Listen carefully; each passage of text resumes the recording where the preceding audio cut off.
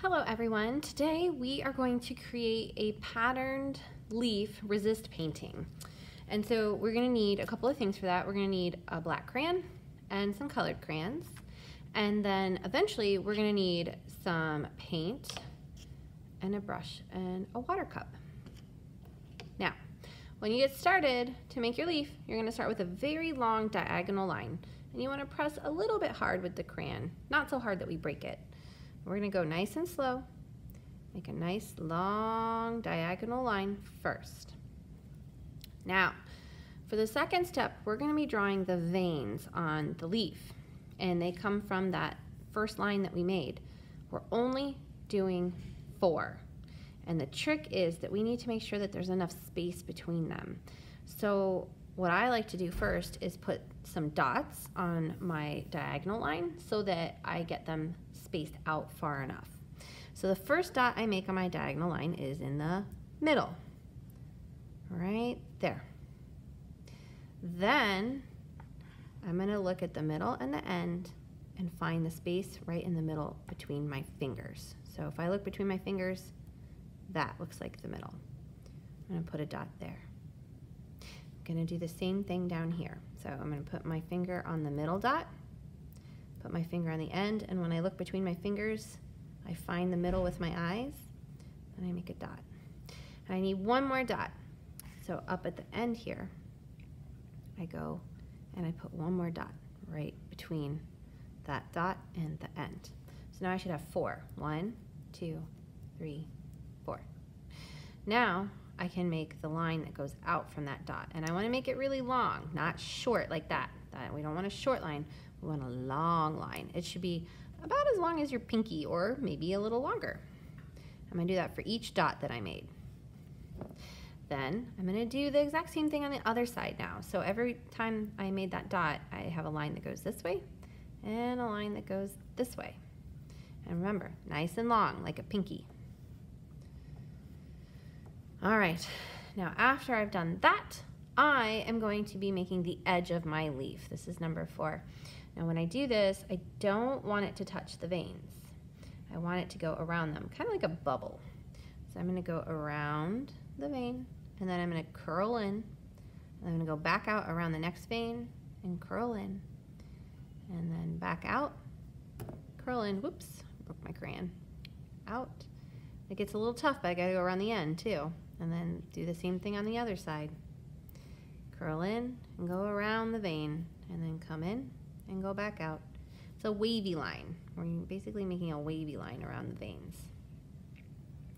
All right, now that I have done that, I am going to actually take the vein and make it go to the edge of the leaf. That way I have a space and I know where it stops. Otherwise, it just kind of keeps going around. Each of these spaces that I make are going to be a different pattern. So I gotta make sure I extend the line all the way to the edge for each vein. And then this leftover bit down here, this is my stem. All right, so now that I have my leaf drawn, I'm gonna switch to my colored crayons, and I am gonna make some different colored patterns. I can use any kind of line or shape to make a pattern. So I could just do a straight line over and over. As long as I repeat it, I am making a pattern.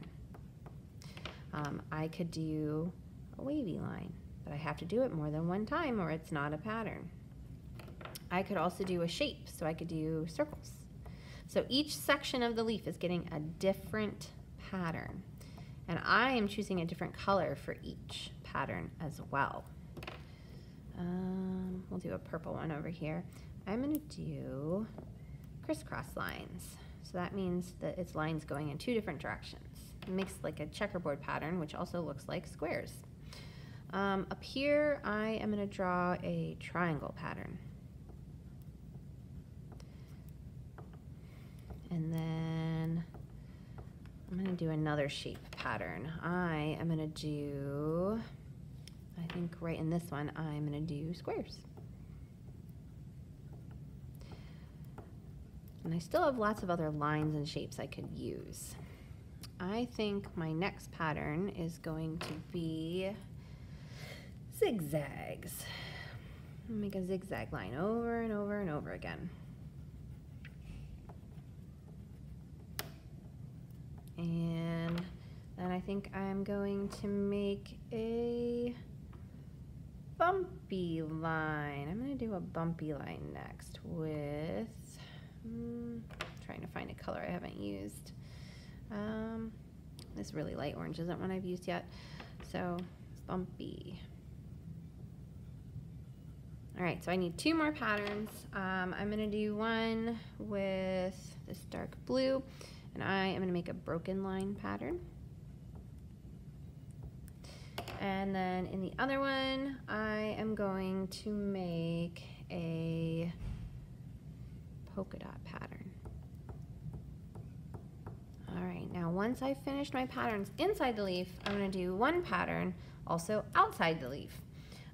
And it could be just a line pattern, it could be a shape pattern. I think I'm going to do swirls outside the leaf. So I'm going to use this purple here, and I'm going to do swirls all the way around my leaf. And they can be different sizes. I could also do more than one color if I wanted to. So I could do a 2-color pattern if I wanted to outside the leaf. Or I could use 2 lines to make a pattern. It could be like a wavy line, and then a zigzag, and then a wavy, and then a zigzag. So that's up to you if you want to add more than one pattern outside the leaf. But if you do it, make sure you do it all the way around. So if I want to add, let's say, polka dots outside too, I need to do it all the way around the leaf.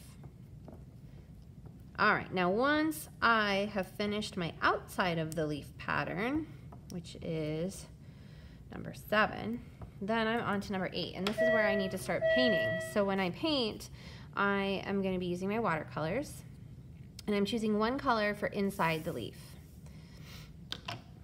So I'm going to use my water cup and my brush. I'm going to make sure I don't have too much water, so I'm going to wipe a little bit off on the edge. Then I'm going to choose a color for inside my leaf. I like to choose a color that isn't already in my leaf. So I haven't really used a yellow anywhere in there. I also haven't used this pink color either. So one of those might be a really good choice for doing inside the leaf. I'm going to go ahead and do this pink color. It's called magenta. Some also call it red violet. So I'm going to paint, and I'm going to go nice and slow and do around the edges first so that I'm staying inside the lines. Then, after I've gone around the edges to make sure I'm staying inside the lines, I'll go back and fill in the middle. I always want to do those edges first. I'm being very gentle with my brush, just using the tip of it. Get a little bit more water and a little bit more paint to keep going because I was starting to run out. Now you might notice as I go over some of this crayon, it's popping back out after I paint over it. That is called resist. The crayon is resisting the paint. That means it's kind of pushing the paint off of it. And that is why we did our drawing of our patterns in crayon, so that they would show up even when we paint over them. All right, so now I've done my edge, so now I'm gonna get a little bit more water, a little bit more paint, and I am gonna fill up the middle. And I'm using the side of the brush when I do that to help spread the paint out. Now when it starts to run out, a little more water, a little more paint, and then I keep going. A little more water, a little more paint, then I keep going. You want to be careful if you don't get water first and you're just grabbing paint, then a lot of times it'll cover up the crayon because it's the water that pushes it away. So if you're only putting paint on, your crayon might disappear. All right, now I've done the inside of my leaf, so now I'm going to choose a different color to paint outside my leaf. I think I want to avoid the purple color because that is already there in the pattern. So I want to choose a color that would look different. So I think I'm going to do green outside my leaf. So I'm going to make sure my brush is nice and clean, wipe off the extra water, and start getting some green paint. And be very careful near my edges of my leaf. If you have time to let your leaf dry a little bit before you paint the outside, that's a good thing because then they won't mix together. So then I'm just taking the green now and I'm finishing up and painting all the way to the edges of my painting. I don't want to leave the white space there. And then I'll finish that all the way around and that'll be done. All right, I hope you have fun.